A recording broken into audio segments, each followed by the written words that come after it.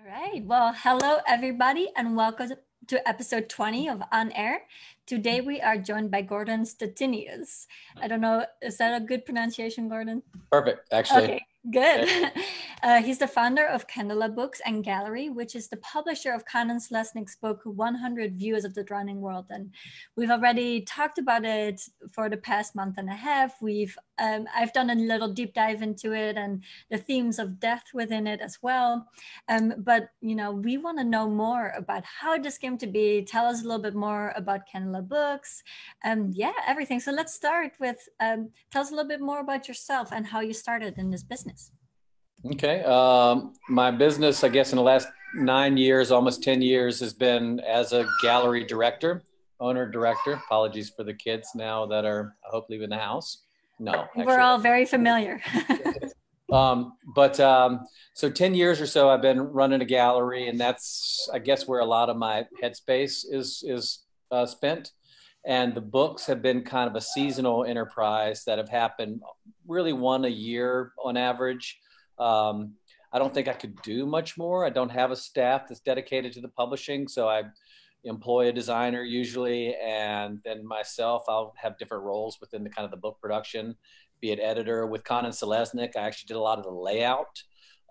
They were art directors effectively, as well as artists, because they really brought a really awesomely conceived book to me as a dummy. And I sat there and had to kind of just price it out and think about the numbers a little bit, but I knew that I didn't have to, I knew one line item actually wasn't going to be there, and that was design. And I actually penciled myself in as kind of somebody who could help with the production aspect. In truth, I really needed to up my game a little bit. I had to learn a lot on the production side.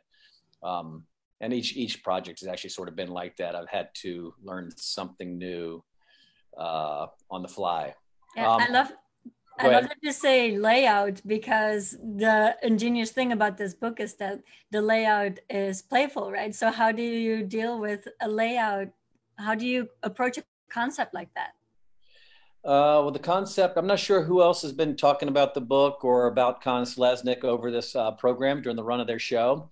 But at the risk of repeating myself, they based it on 100 Views of Ito by Hiroshige.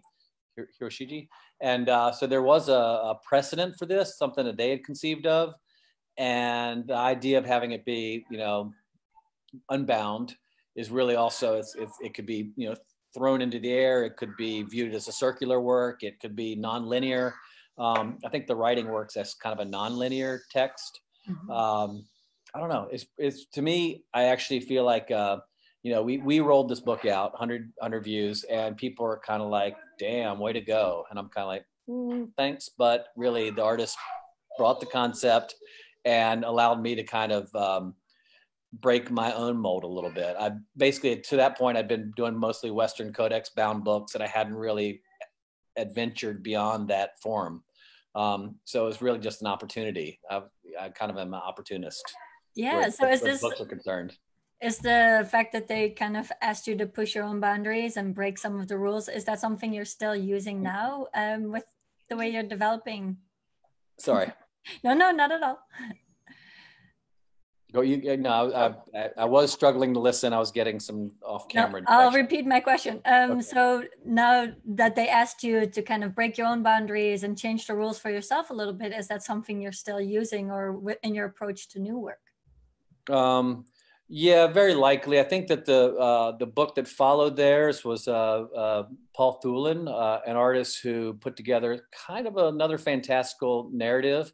It is, again, another bound book, and it's somewhat conventional in that regard, but probably the most contemporarily designed book I've done. And honestly, the mechanics of it are not that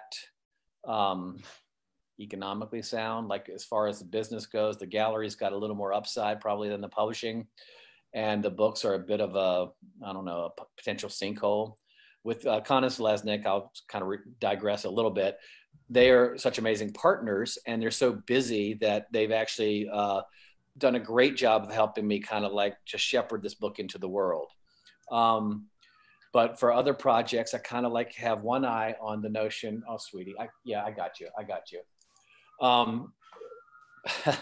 But for the other books, I kind of have this sense that I'm just doing it really to support the exhibition programs.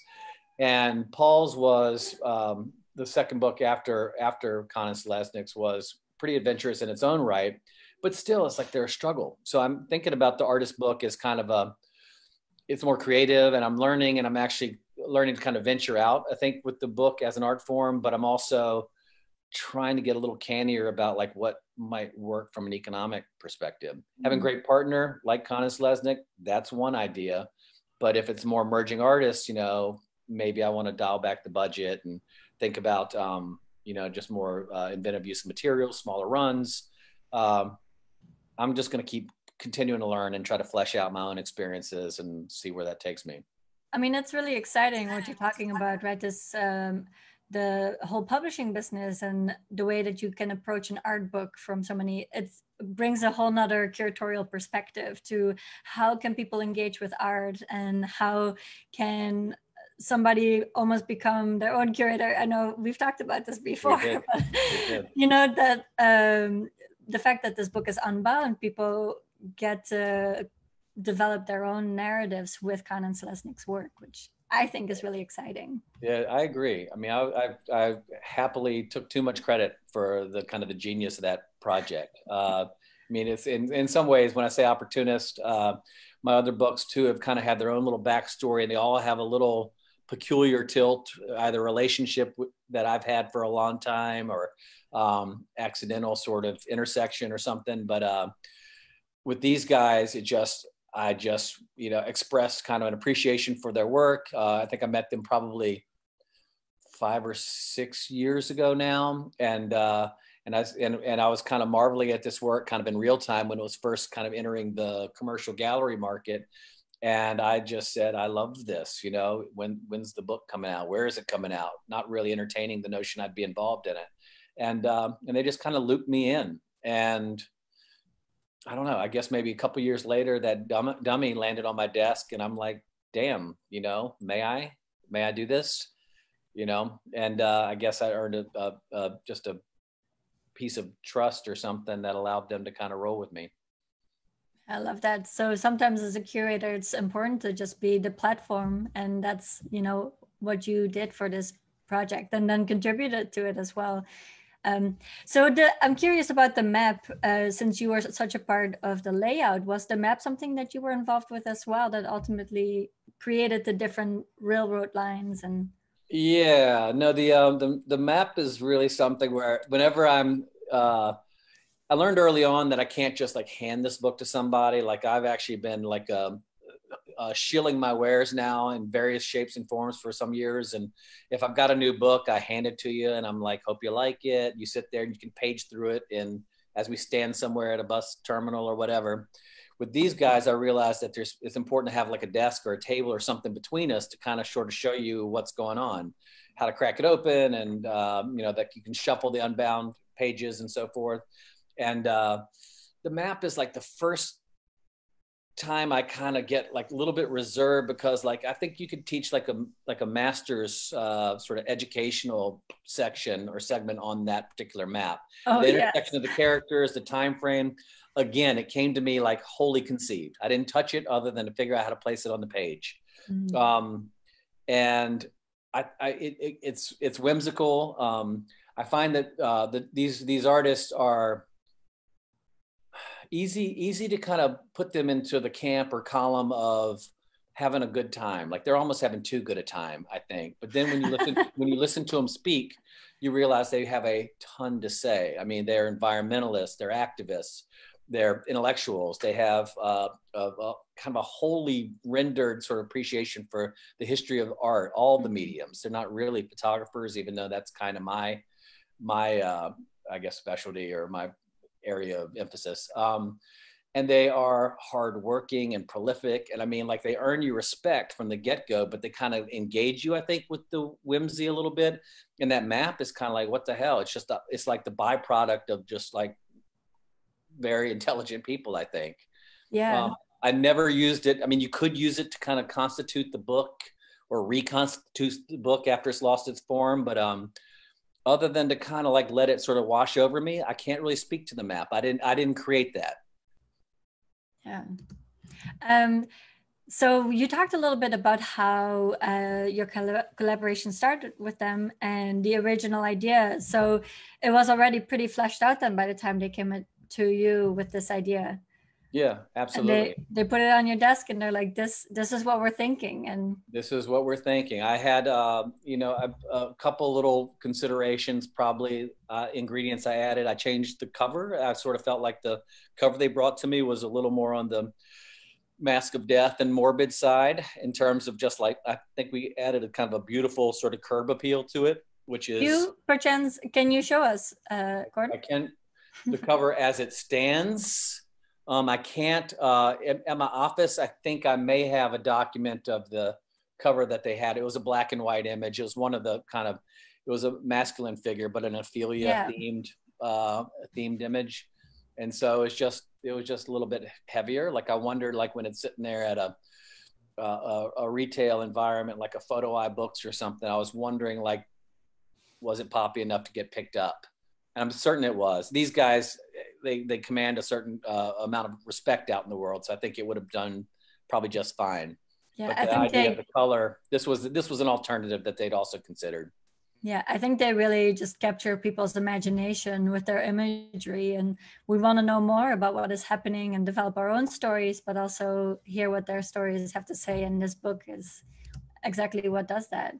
Yeah. So I'm curious, what are some of the benefits and freedoms that you get in being an indie book publisher?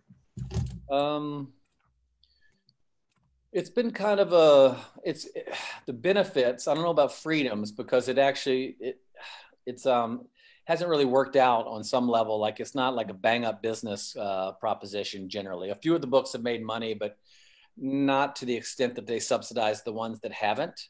So I feel like I'm just trying not to lose my shirt on any given project, but I'm proud of them all the same way. Like there's a lot of pride in those books. Just the market has received them differently, I guess you'd say. So the freedom is like, I'm still sort of bearing a lot of passion into these things. And sometimes I'm still trying to get people to notice what I've done. But I will say the kind of the secret benefit of it is the gallery. I started a gallery 10 years ago almost. Had just done a couple of books before the gallery started. And I'd been a photographer for 20 years prior to that. And so I knew the hustle of just trying to get work out into the world and get it shown and exhibited, sold, whatever.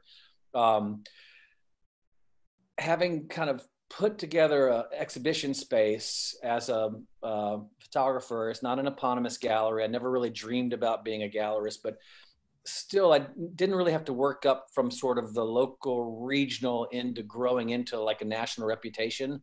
The books allowed me to kind of push the word out in a pretty quick and dynamic way. Gita Lenz was a photographer that worked with, I placed her work, I guess, with Tom Gitterman Gallery in New York. Great gallery, mid 20th century type of gallery, somebody who's been a real mentor to me.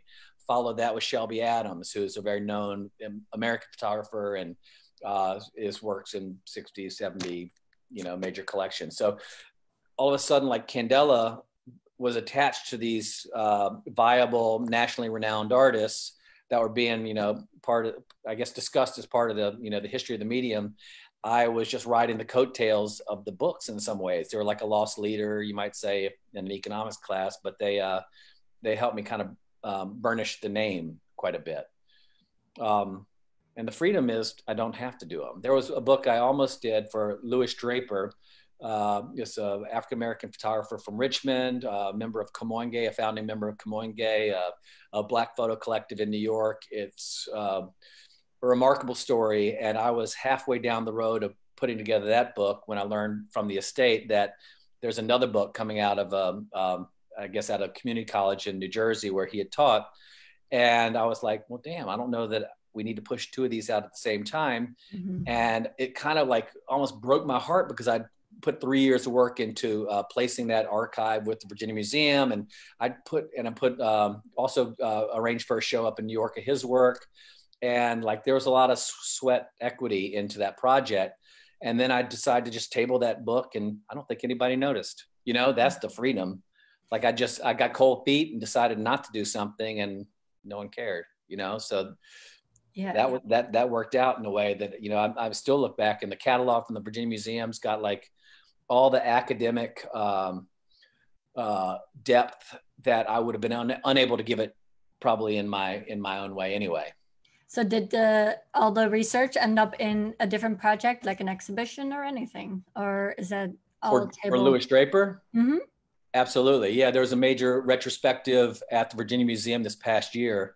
And so I think in January, I got to hold a catalog that had so much depth and breadth to it that, I mean, I would have put together a monograph that would have been dignified and probably looked pretty sharp, but it would have not have added the scholarship. I try to avoid, you and I had this conversation, we talked about curators. There are times where I feel like I'm wearing that mantle, but I try not to put myself out there as a scholar. I wasn't born yesterday. I have thoughts, but I'm not, I don't spend my time researching. I spend my time thinking about contemporary photography. Yeah. Yeah. So I'm more connoisseurship sounds like too, like lofty, but I love objects. Yeah. So I find interesting, and leading into my next question as well. Do you often find that exhibition design influences book design and vice versa? And how do you play with those in your own installation, especially thinking about how Kahn Selesnick's book is unbound, and how do you approach that in an installation?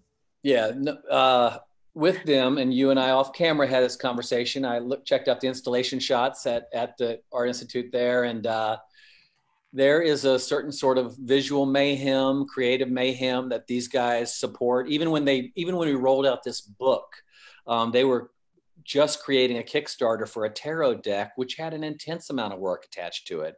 And the thing was going bonkers. And so they could barely be bothered to focus on what this major accomplishment they just had pushed out into the world, because they were getting ready to launch another one. So they're kind of insane. So you just sort of try to keep up with them a little bit.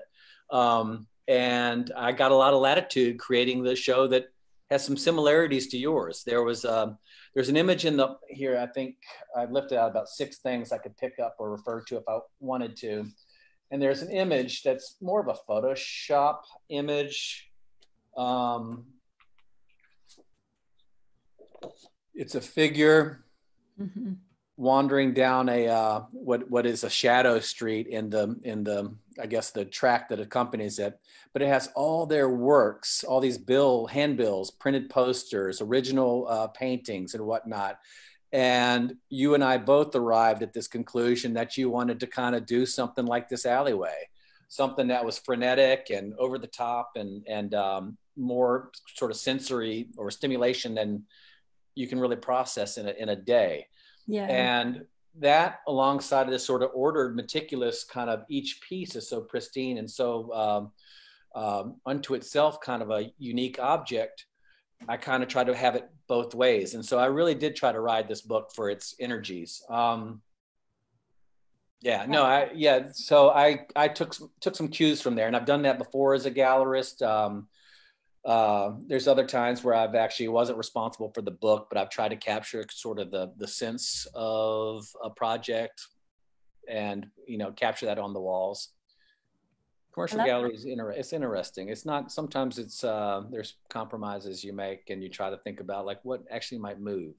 But we try to keep our compromises down to a minimum if we can. Yeah, so I want to ask one final question and hear what your favorite journey was that you've taken yourself on when you explored Kahn Selesnick's book and kind of, created your own narrative, like I did when I only looked at the images of the death mask and read all those stories. Like, what is the craziest journey you went on? Well, I probably, if I were cracking it open on the regular now, I'd probably have to think about the pandemic and the wet markets in China. And this book, that may or may not have been said before for your audience, but I guess they, according to them, and take it for a grain of salt. What do the artists know about the artist's work? But according to them, they actually started to tell the story about the extinction of a specific species of bat due to white nose fungus, I think it's called. And so they started with these bat people, these bat human hybrids, some kind of genomic sort of shift takes place where like creatures and people are sort of thrown together in this dystopian world where boundaries have washed away, and the idea of the telling of the story of the extinction of the bat, I think, is what got them charged up and started. But then they decided they were more interested in the people who were telling the story of the extinction of the bat. Mm-hmm. And so they started thinking about the true fledermaus. They started thinking about those handbills, celebrating the passing of a cloud, or the celebration of, the Sir Gawain and the Green Knight, or whatever other literary references they riff on. And so they wind up with this kind of disjointed narrative that's very rich in texture and whatnot, but it all comes from this uncomfortable dystopian future and the environmentalism. And so now, I think it's just a really prescient book. Prior to being the pandemic in day 76, locked in the house with a 3 and a 6-year-old, yes. I was more drawn to just almost like a more of a tarot sort of vibe, where I'd pick up an image that I appreciated, because there's so many images that I love in here. The project has my respect, but then there's 25 images that I just will just stare at or return to. And so I tend to read those just one-offs every once in a while. I haven't treated it like a collection of stories in a long time. When we first put it together, I gave it a workman-like read a couple of times, but more now I just pick up one story, whenever I bump into it. That makes a lot of sense, though, because each story has so much to unpack, so many different thoughts and ideas to just explore, and concepts that they've used, and theories and all of that. So it makes sense to approach them one at a time, and it's also fun to time together. So yeah, I would recommend to everybody to take a look at Kahn Selesnick's book, 100 Views of the Drowning World. It's really quite an incredible journey it takes you on. And Gordon, I want to thank you. Did you want to say? I was just going to say, it's sort of along the same lines of a closing sort of thought. One of the things that is really spot on about this book, and I saw it as a kind of an opportunity from the get-go, was you can't pick up this book and digest it. So many other monographs, so many other photo books, you can kind of spend 20 minutes with it and get front cover to back cover and kind of get the entirety of it. The writing and the fact that you can tell some of these shoots are the production value of a certain shoot must have taken a week to get the art direction, costuming, the styling, all that stuff. It's so over the top. And then you add to the fact there's so much text, you just can't get this in a sitting. And so I knew that I was putting together something with their help, with the essence of them in it, that it just demands a lot of attention. It really does. And I think that makes it more exciting, because you get to immerse yourself for a longer time into this absurd world, right? And yes. I really like that. Gordon, thank you so much for taking the time today to talk. Tell us more about the book and the creation of it. And thank you too. It's a pleasure. Yeah. And take care and enjoy your kids. I appreciate it. Yeah. All right. Bye, everybody. We'll see you next week for our on-air episode for our season 14 announcement, which is really, really exciting. I'm really excited to let you guys all know who we have coming next season. So, all right. Bye.